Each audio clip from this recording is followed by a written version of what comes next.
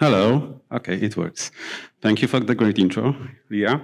All right, so thank you for joining my talk today.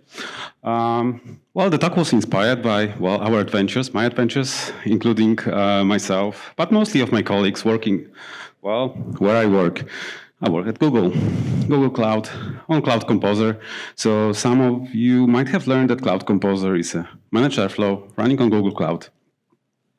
As a part of our experience, well, we support our customers. And one of the reasons they want to use Composer and Airflow, they want to run the workloads reliably. By reliably, we usually mean that, well, they don't break, or they don't break in situations where, well, that are either unexpected or expensive.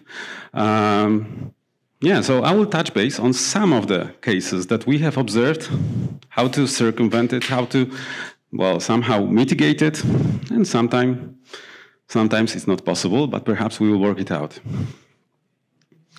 Now, maybe I have trimmed down the messaging, so misconception has been reshaped to a lesson, right? So let's think of it as a lesson, right? So how we can actually do better in some cases, right? So lesson one, can always run Apache Airflow task in a reliable manner, right? So from this lesson, we can say that unfortunately, not always, because there are certain reasons, aspects, when, well, it's not in your control.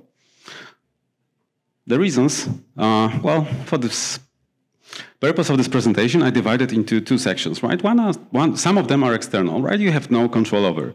Well, things can go south due to, well, infrastructure failures, such as, well, disk malfunction. Someone can cut the cable. Someone can, well, kick your server.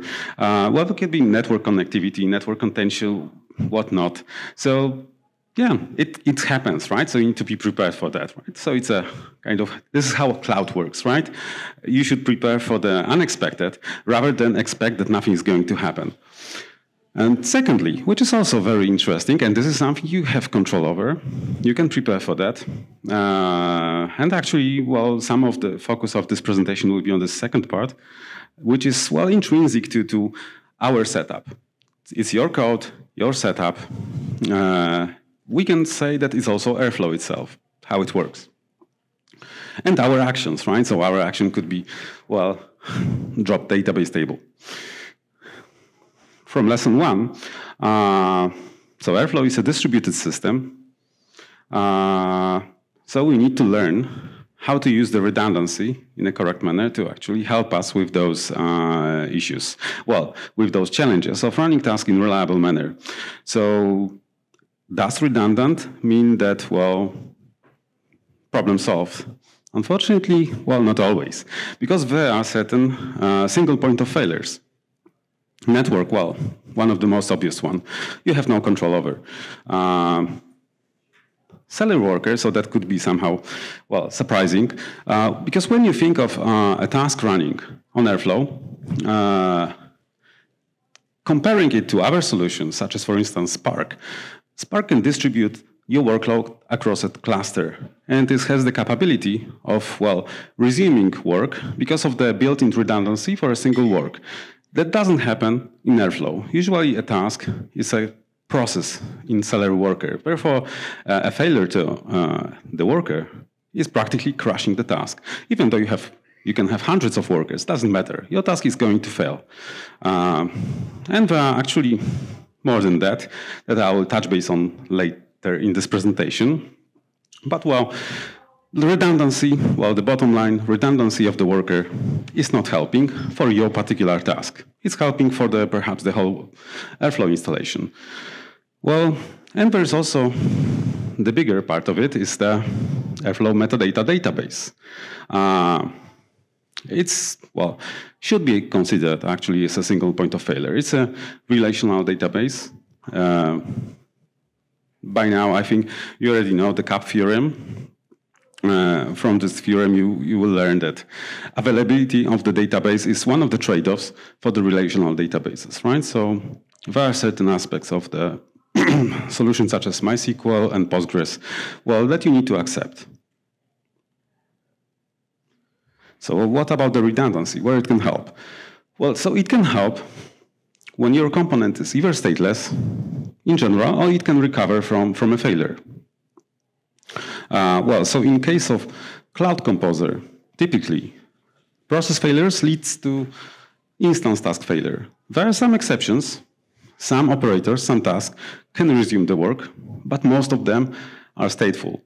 Let me give you an example of what I mean by that. When you have a task that executes a process, like execute a Spark job, when this task fails, you practically need to retry, which starts the process on Spark again, right? So it's the state is gone, right? Because the task ID was in this task memory, unless you used a deferrable, which I will actually refer to later. Actually, it's in the next statement also. So because using deferrability, the state is serialized in Airflow metadata database. So that's why actually deferrability is an important feature, very important feature actually, of running reliable tasks reliably in Apache Airflow. You can also alleviate this problem by retries, but retries is a great feature that works great for some tasks, maybe majority of the tasks, but we have also learned that some customers actually don't accept this solution. For instance, they run TensorFlow jobs that run for hours, which is expensive to retry, especially if those tasks run, for instance, on a Kubernetes pod that has 96 CPUs, half terabyte of RAM. Retry is expensive. So lesson 3, how can you improve availability of the metadata database? And actually this is the bigger chunk of the problem. So database in general failures happen. Why? So first of all, one of the bigger problems we have observed for our customers is that too many tasks is a problem to database, right? Because going into details a little bit, every task that you run, actually every process that runs in Airflow, no matter if it's scheduler, if it's worker, if it's one particular task running either on Kubernetes executor, running on Celery executor, is based on something called a class called local base job, if I'm not mistaken by the name. And when you see the code inside this class, you will see a method called heartbeat. And this heartbeat is executing every several seconds, I think it's 30 seconds by default, a call to database. So when you run on your perfectly configured cluster 1,000 tasks, you are DDoSing the solution.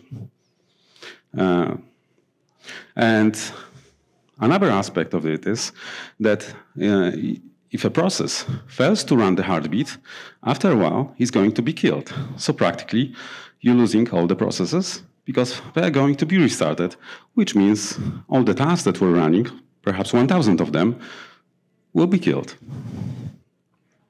So that's why actually database failures is, well, quite unpleasant thing that could happen to reliability of your Airflow instance. Sensors is another thing that actually has this negative impact on the database reliability, availability actually in the reliability, because sensors, some sensors, which has been observed in our customers' clusters, query the database. What is the status of the task? And each such query, sent for instance every 30 seconds, is executing another request that could be DDoSing, right? So we observe some customers who have hundreds of sensors not being fully aware that that is practically DDoSing the whole cluster. Badly written tags. Also another case that can have a negative impact on the availability of the database. You may be also aware that, for instance, variable get operation is executing a query to database every time. And if you use, which is actually part of the documentation, variable get operation in the main body of your DAG, not in a task, during each parsing cycle, it will get this value from the database Again, perhaps not DDoSing, but overwhelming the database as well.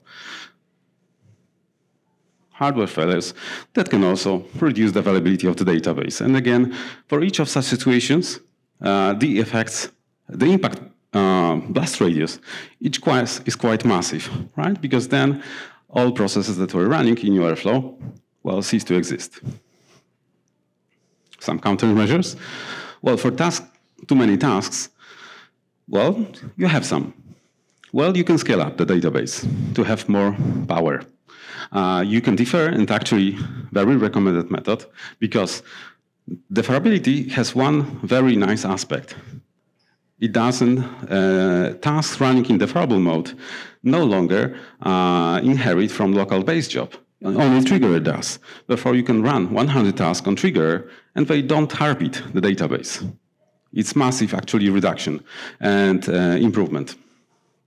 You can limit the parallels, again, to reduce this chance of DDoSing, and change schedule, right? So flatten the curve. For the sensors, well, some simple methods like increase interval, again, defer, because sensors are operators, right? So run them in deferrable mode, or change the architecture. Like, for instance, instead of pull, use the push. Have some kind of aggregation. Instead of running 100 sensors, perhaps you can have one and gate subsequent task. For badly written tasks, be aware, right, that variable get is not a cheap operation. But also, you also find in the Airflow documentation that you have Jinja templates that actually delay the time when the variable query is being executed. And also, well, there was a talk today about new feature coming to Airflow 2.7, if I'm not mistaken, about caching the variables, which will be also another addition. And for database failures in general, use highly available database, and many Airflow instances, even if it's, well, self-hosted. In case of Composer, we also offer this ability to run database in high available manner. But watch out regarding the scaling.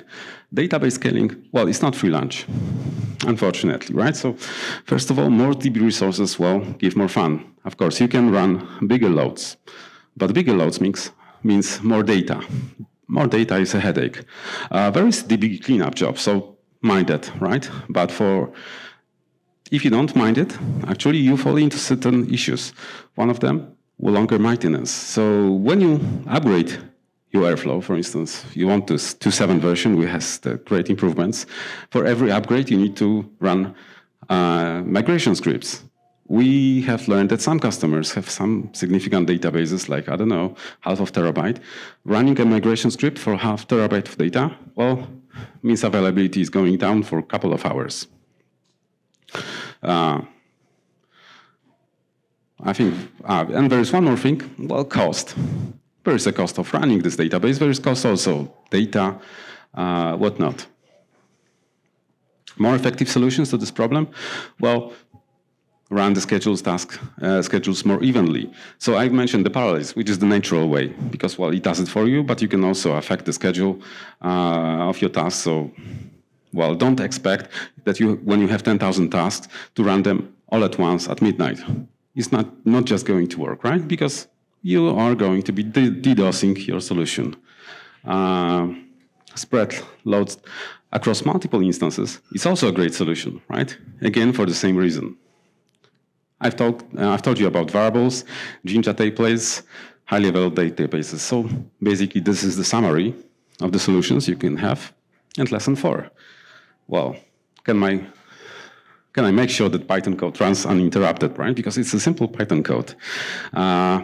Well, I wish it was the truth, but for those reasons, unfortunately, there are some gotchas, right? So, especially in case of Celery, which is quite popular, right? But it has some, well, I would say, trade-offs. It's quick to run a task on Celery. It just runs. If you are not familiar with Celery, the way it works, a Celery worker has ability to start your task as a sub-process on the same machine with salary worker.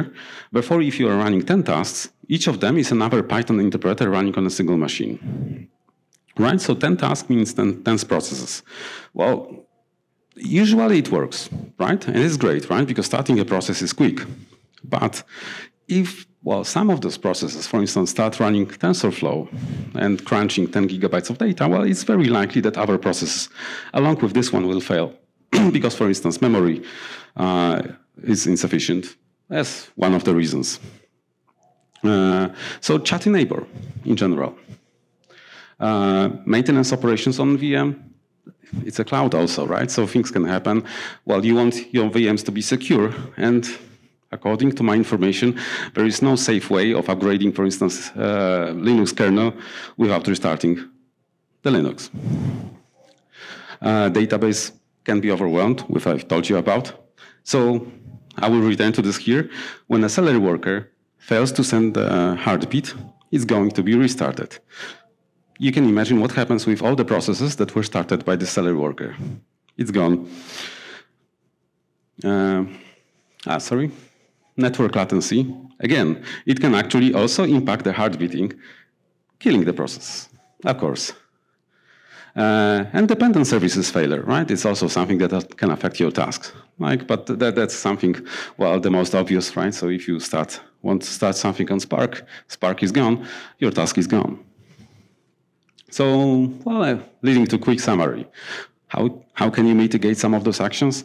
Well, instead of using salary, another trade-off, again, it's a trade-off, right? So it's not a perfect solution, right? Because salary has certain benefits. But if you want to run your task, reliability is your, I would say, key factor.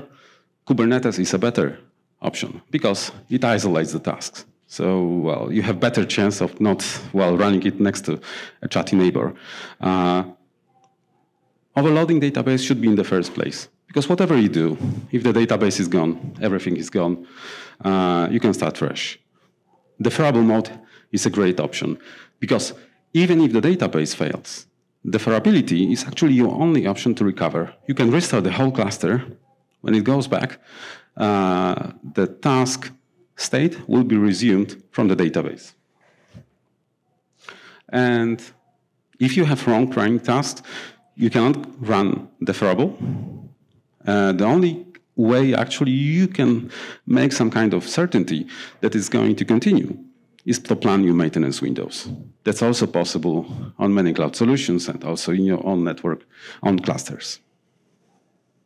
And one last thing to remember about, so I've presented some of the options you have, but well, sometimes, well, comes something, well, that is not predictable, that can actually break everything and, well, put your cluster on fire. That could be, for instance, database drop table kind of thing, right? Then you need to have a plan. So something that people tend to forget, to have a disaster recovery plan. Yeah. So that's very quick summary of the, well, journeys we have while running Airflow at scale. Thank you.